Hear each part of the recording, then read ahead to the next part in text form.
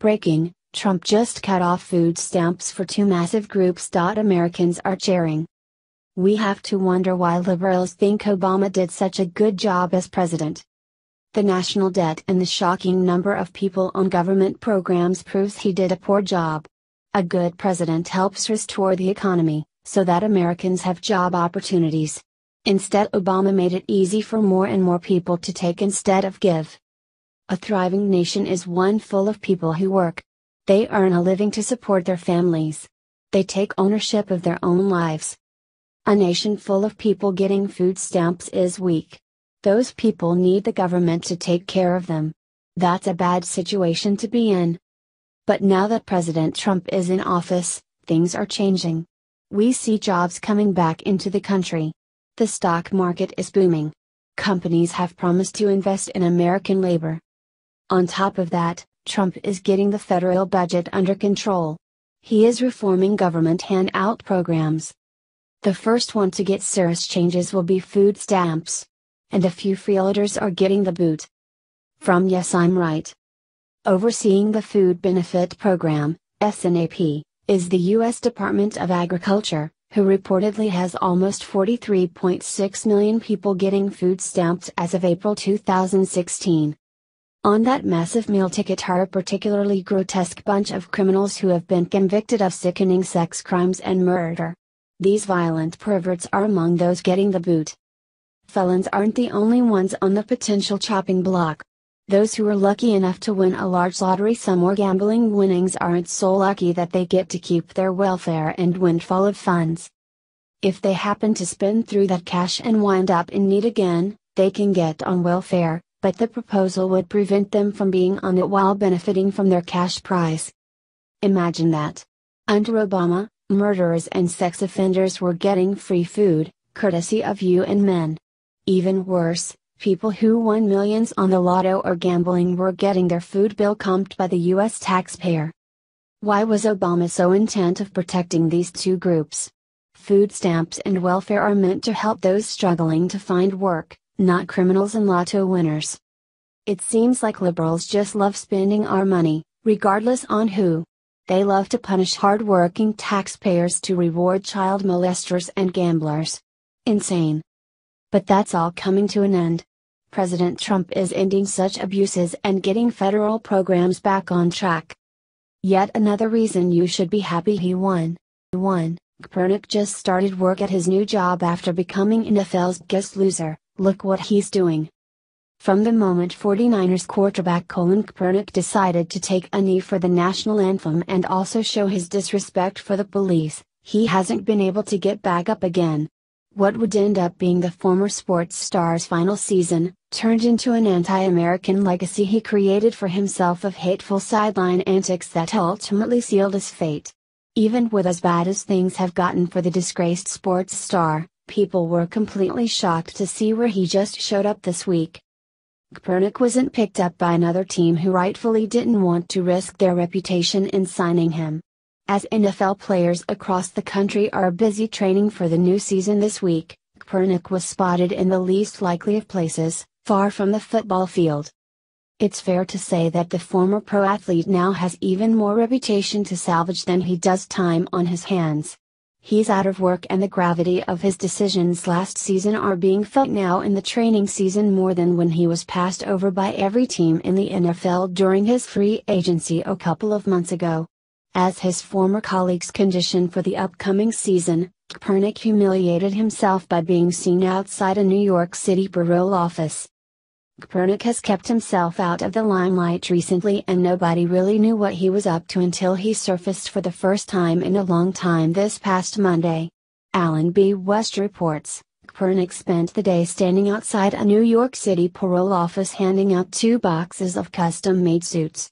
The purpose wasn't just for the players' Know Your Rights camp, which aims to make parolees better equipped to achieve gainful employment and live more productive lives, as the mission statement explains. The public appearance also seemed to be an attempt at improving public relations for the anti-cop sports star.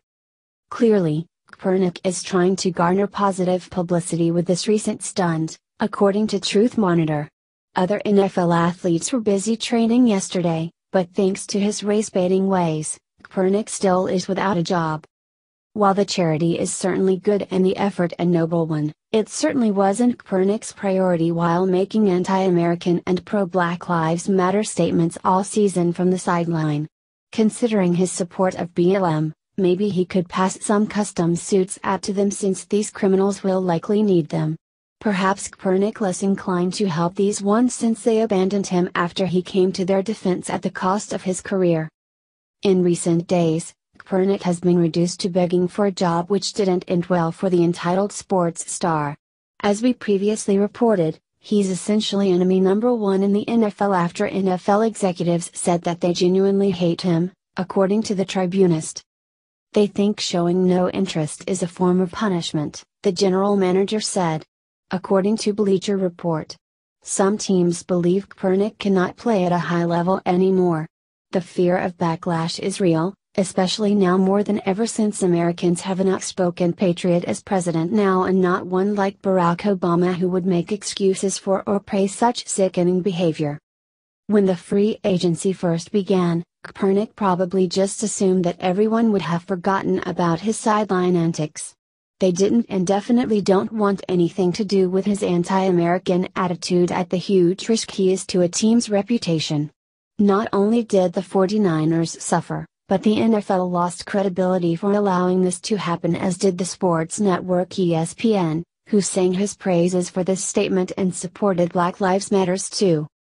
It's hard to take any good deed from this guy seriously after what he did for an entire season against all urging for him not to. It comes across that whatever he does now that's seemingly out of character and a public display of generosity seems to be a stunt. Perhaps he deserves the benefit of the doubt and maybe even a second chance. Eventually, he's going to have to spend more than a day proving that he's changed his ways, after spending months on his knee during the national anthem. Secret Service on high alert after Trump woke up to disturbing discovery on his doorstep. Since the huge shakeup in the White House on Tuesday when President Donald Trump finally pulled the long-overdue plug on FBI Director James Comey's job, tensions have been high.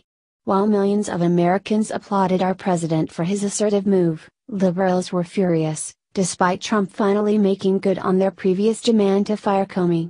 Had it been Obama who did it, there would be no recourse. However, nothing Trump does goes without a negative response from the incensed left, as he was reminded of when he woke to a disturbing discovery right outside his door. Corruption in the administration is something that liberals cannot live without, and when Trump cleans house, they take it as an invitation to stoop to ever-increasing new lows. How easily and conveniently they forget that just a few months ago the left was calling for Comey's termination, but now that they got it, they flipped the script on Trump. Chaos has since ensued, and now the White House is on high alert for good reason. Our president was first attacked on social media by liberals from their safe spaces who had something to say, including loudmouthed celebrity windbag Whoopi Goldberg. While this is the common immediate response, it was just the start of worse to come, as was soon realized with what showed up on White House doorstep. Less than 24 hours after Trump made one of the best decisions in his presidency to date, swarms of angry and aggressive anti-Trump protesters took it to the streets directly in front of the White House. They were there to spread their hate for our president, who answered their call for Comey's firing a few months earlier but wanted to cause a riot about it now. However, it didn't end there, nor did it end well. These protesters know no bounds, and as the size of the pack grew, so did the fury.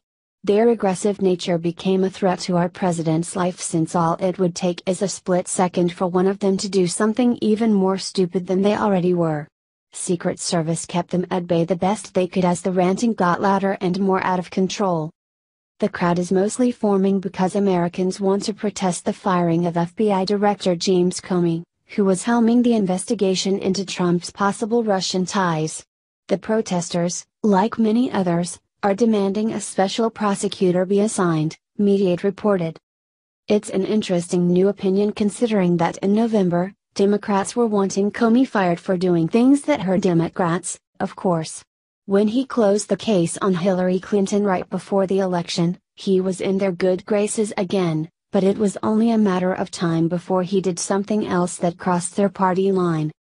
Many blame Comey for Democratic presidential candidate Hillary Clinton's losing the election. Comey famously released a letter to Congress just before the November 8 election indicating that he was reopening an investigation into how Clinton handled classified emails, LifeZette reported. The demonstration formed outside the White House on Tuesday was referred to as an emergency rally by MoveOn.org on Twitter, where they begged for more degenerates to show up. Many seemed to answer the call. Crowd rallying at the White House for #Comey firing and chanting Yates' big turnout despite being planned a few hours ago. #resist, one Twitter user proudly posted on social media. White House crowd now chanting rule of law, another protester tweeted from the scene. Some of the same people who wanted Comey fired a few months ago and protested for that were now screaming for a special prosecutor to investigate Trump who gave them what they wanted. True to liberal form, they made no sense and only wanted to be outraged at something, it seems. Liberals are grossly misguided in what they want, or say they want, going the way of resistance solely for the sake rebuking our Commander-in-Chief on every decision and move he makes. They are willing to switch their stance on any given matter the second they receive the battle cry to do so, for which they mindlessly and blindly follow. Perhaps our president could use a reverse psychology tactic on them since they are so programmed and predictable with these antics.